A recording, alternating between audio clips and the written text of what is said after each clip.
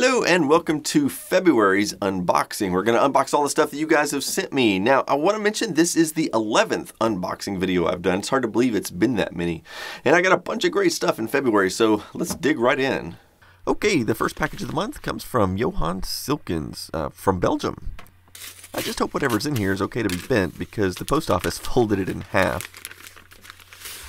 Yes, I remember this now. These are Yamaha play cards. They're sheet music, but they also have a magnetic strip that some Yamaha keyboards could read that contain digital copies of the music. I'll be showing these off in the next episode of 8-Bit Keys, so thank you, Johan. Up next is a box from Philip Hulsey. It's some kind of little cartridge. Okay, well, it says Mattel Electronics on the back, so this is probably something for the Aquarius computer. So you'll probably be seeing this again when I cover that computer. Thank you, Philip. Alright, next is a little package from Andrew Bailey. And here we go. I see a cassette. Here's a note. Okay, so the two cassette tapes were Zaxxon and Paintbrush for the Commodore 64. Ooh, Action Biker. That was one of my favorites as a kid. And several other Commodore 64 games. Thank you, Andrew. Next up is a big old box from Chris Lazaga. Chris has already donated several high-profile machines to me in the past. Let's see what mysteries it contains. Looks like quite a few things packed in here. Okay, so this is a blank 8-inch floppy disk. I actually already had some of these, but it doesn't hurt to have another. Admittedly, I've never actually used one of these in a real system. Here's a PCMCI hard drive by IBM. And I think this is the main attraction. Alright, let's get the bubble wrap off of here. Check that out. An Amiga 600 in pristine condition. And he sent along a European power converter. In here must be the power supply to the Amiga. I've been planning an Amiga episode for a while, so this will be a nice addition to that documentary. Okay, so I see why he included the power transformer. It looks like this has the UK style plug on it, so it must be a 240 volt system. I wonder if the Amiga is a PAL unit as well. Probably is. There appears to be one other thing here. Okay. I think this is an aftermarket accelerator card for the Amiga 600. It's probably a 68020 or 030 with what appears to be several megabytes of RAM. Very nice. Thank you, Chris. Up next is an even bigger box from Michael Smythe from Canada. According to the customs paper, it's a computer, vintage.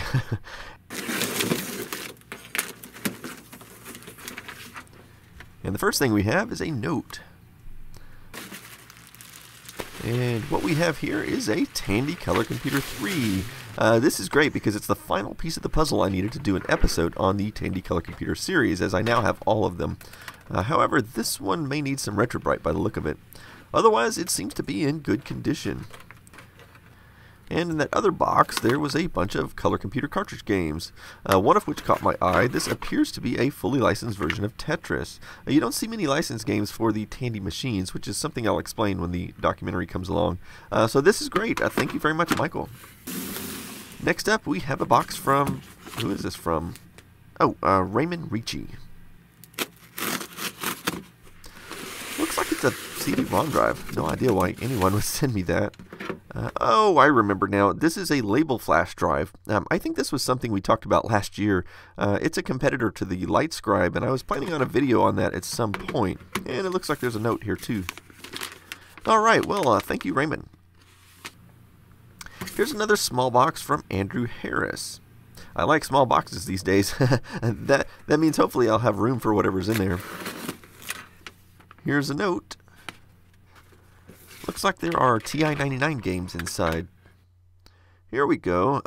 These are some interesting ones. We have Q*bert and Centipede and Star Trek. Well, thank you, Andrew. Okay, next is a little padded envelope from Dan Spitzley. And what do we have here? A VIC-20 cartridge, the machine language monitor. Cool, I didn't have this, and I love VIC-20 stuff, so nice. Thank you, Dan. Next up is a big box that came a long way. This is from Fergus Logan, and he shipped this all the way from the UK. Aha, if this manual is any indication, this is one of the rare Commodore 1551 disk drives. Well, let's get this thing out and have a look. The 1551 was mostly sold in Europe, and it was specifically designed for the Plus4 and Commodore 16 computers because it uses a cartridge slot interface for high-speed data transfer. Looks like he sent a game too, 3D Pool. However, this says it's for IBM compatible, so it won't read in this drive. Of course, I can't even test this thing at the moment because you'll notice it says it requires 240 volts on the back. But I think I can fix that in a later episode. Thank you very much, Fergus. Okay, I have a big envelope here from China. The customs paperwork says it's an electronic game. Well, let's open it and see what it is. Interesting. Pocket Sprite. I remember this conversation. I think it's some kind of keychain-sized game. It comes in a nice little box.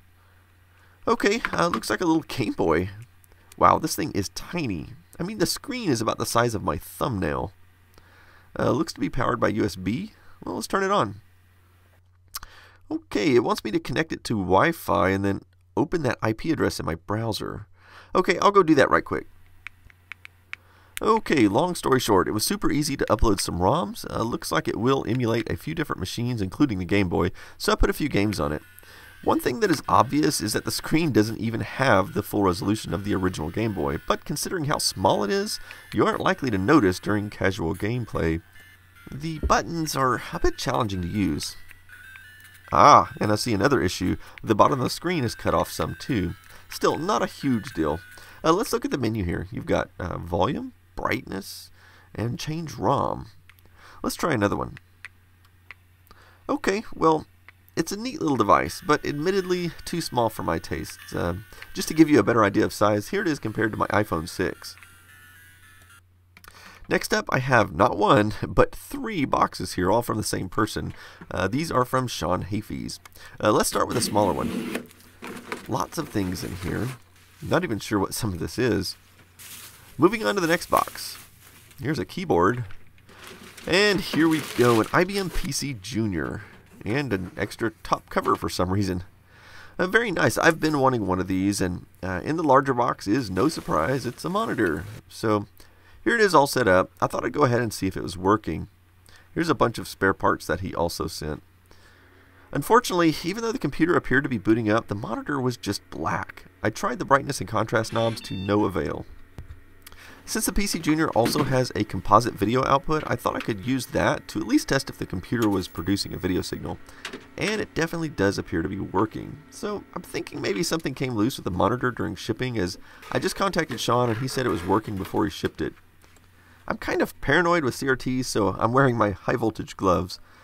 I couldn't find anything loose, but eventually I just slapped the side of the monitor and the darn thing came on.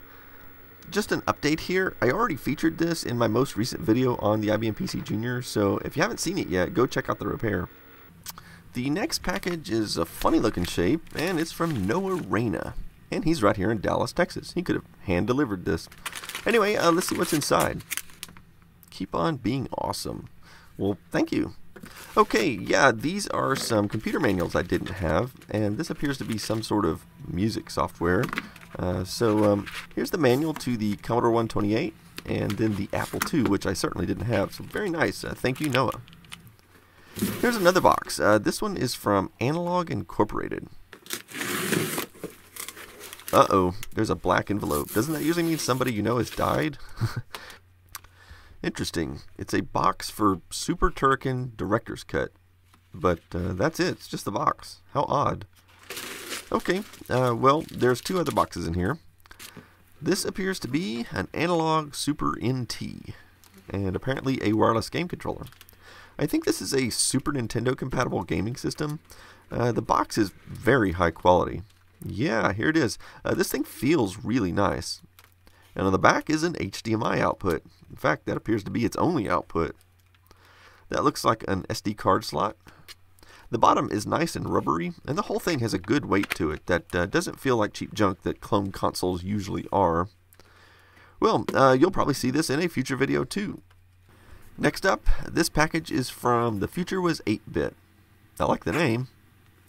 According to the customs information, there's a game and some parts inside. Here's a note. Looks like there are several things in here. This is apparently a blank VIC-20 cartridge. I guess you could put your own EEPROM in there. Ah, okay. And these are the cases for those blanks. And this appears to be an actual game. I love the design as it mimics the original design language for VIC-20 game boxes.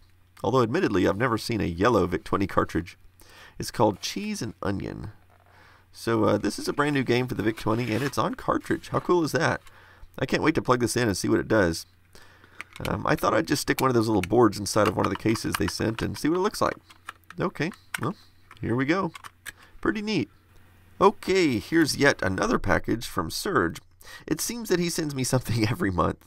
And last time it was a 3D printed case for the little ad-lib cards he makes. And this appears to be another such 3D printed case, only this is for the CVX4, which is the Kovacs clone. Let me grab one of my CVX4s and see how it fits. Very nice fit. This one doesn't use screws, you just have to snap it closed. Nice, it's nice tight fit and it leaves access to the dip switches and the audio output. Cool. Okay, 8-bit greetings inside.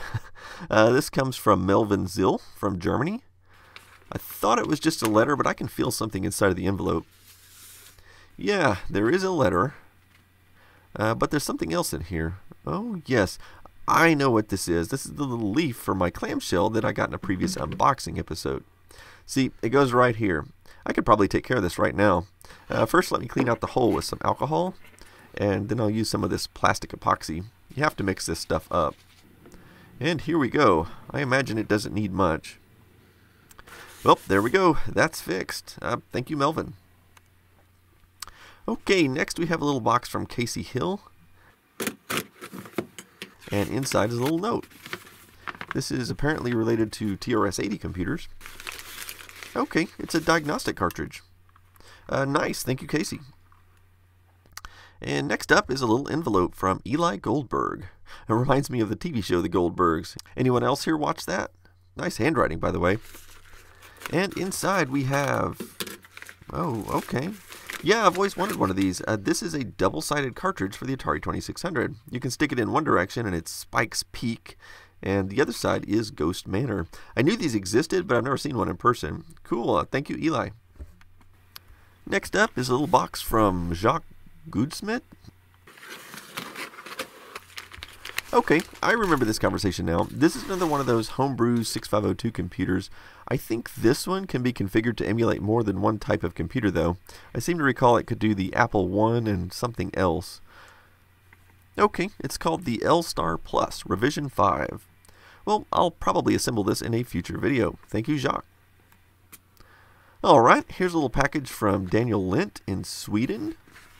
And according to the customs paper, it's a C64 interface, floppy disk, and manual. Yeah, I think this is some sort of MIDI interface. Certainly an inventive way to pack this thing. It appears to have worked, as it isn't broken. So yeah, this is a MIDI interface. Interesting that it has 1 in and 3 outs. I guess this must be the accompanying software. Yeah, and it's on a nice red floppy disk. Neat. Thank you, Daniel. And this is the last package of the month, which arrived on the last day of the month, so basically yesterday. And this is from Roland Noor, and it was shipped from the Netherlands. Looking at the custom sheets, it says there is a Commodore 64 inside. Now you might be wondering why on earth I'd need another one of those. Let's open it up. Okay, this is a neat way to package a C64. So the truth is there's nothing out of the ordinary about this computer except that it's a PAL unit from Europe, and I don't currently have a PAL unit, and I want to play Sam's Journey, so hopefully I can get this one working with my existing power supply and such. We'll see. So thank you, Roland, and that's the last package. Okay, well, February may be over, but March is already off to a pretty good start. I literally got these just a few minutes ago. No idea what's in them. I guess you'll have to wait till April 1st to find out. But I did want to say one thing. There have been some comments complaining about the unboxing videos, saying that they wanted me to do more premium content and stop wasting my time doing these unboxing videos. And the only thing I wanted to say about that is that I do film these throughout the month when the packages come in, and it only takes me usually one day at the end of the month to edit all this together and produce it. So I'm not really sacrificing any time away from my other content to make these. I mean, one day is nothing because most of my videos take 5 or 6 days to produce. So think of it as a freebie. And, you know, obviously nobody's forcing anybody to watch them. So just think of it as bonus content. Anyway, so that about wraps it up until next time. So thanks for watching.